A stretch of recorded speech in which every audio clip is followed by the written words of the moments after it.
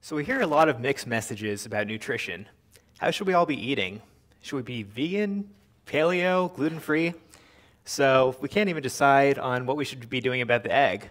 I'm sure you guys have heard, maybe it's all good for you, or maybe we got to watch out for that yolk, that saturated fat, cholesterol.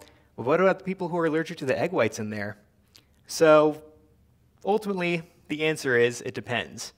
So as we start unveiling the genome and all the science behind there and entering into medical advancements, cancer treatments, we need to be using that same technology and those same innovations towards nutrition. So doing this will allow us to make three key innovations.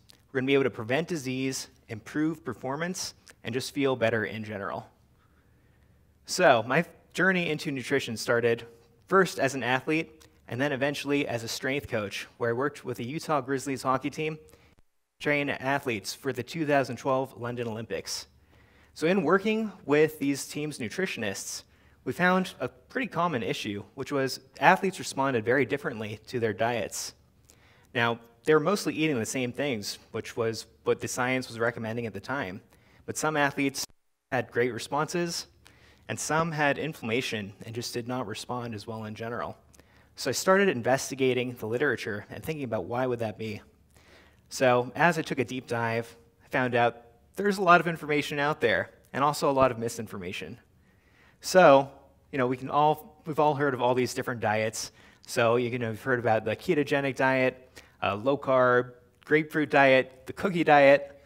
You can really find anything you want to see. But if there's one that worked for everybody, I think we'd all be using it by now, which means that we need to do a little bit of a deeper dive into why this is the case, why we need to look at each person, sample size of one. So we still need to also come back to whether or not that egg is something we should be going for. So as we start looking at genetics and at our own individual sequencing through companies such as Illumina and 23andMe, we're going to be able to find out what in our genome allows us to have our own specific diets, what's going to give us the best response. The issue here is that if we look at our genes and each individual base pair, which is how we sequence the genome, how it all fits together, so that's 3 billion base pairs, which is enough to fill 200 phone books, if you guys remember what those are. So how do we use all that information and get something tangible out of there? How do we find out how this is actually going to help us and work towards our individual diet?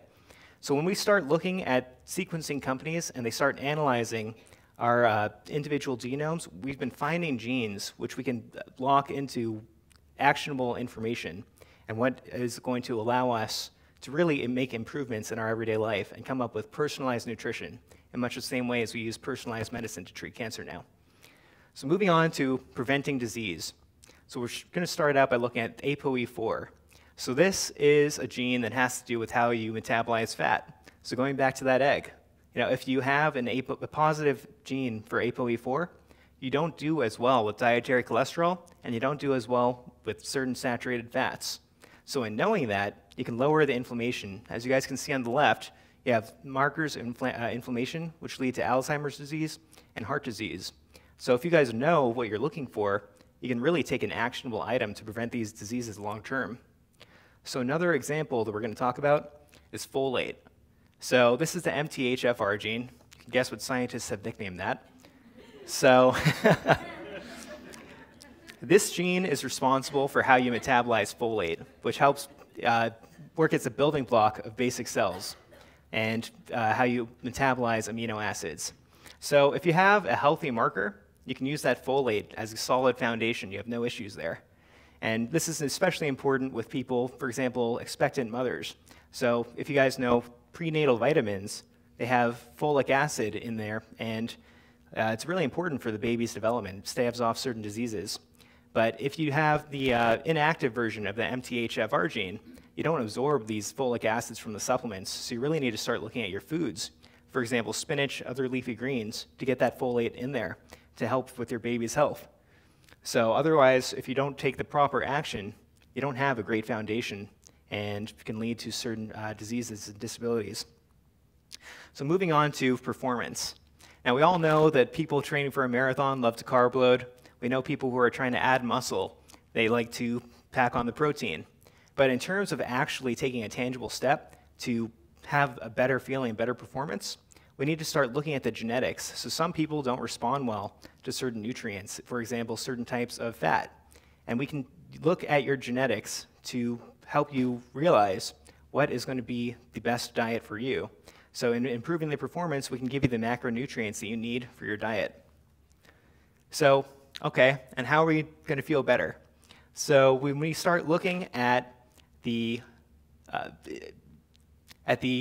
allergic responses that certain people have to foods, you look at things like peanuts, and that can be a pretty significant allergy, so it can be life-threatening, but not everything that we eat gives us that kind of response.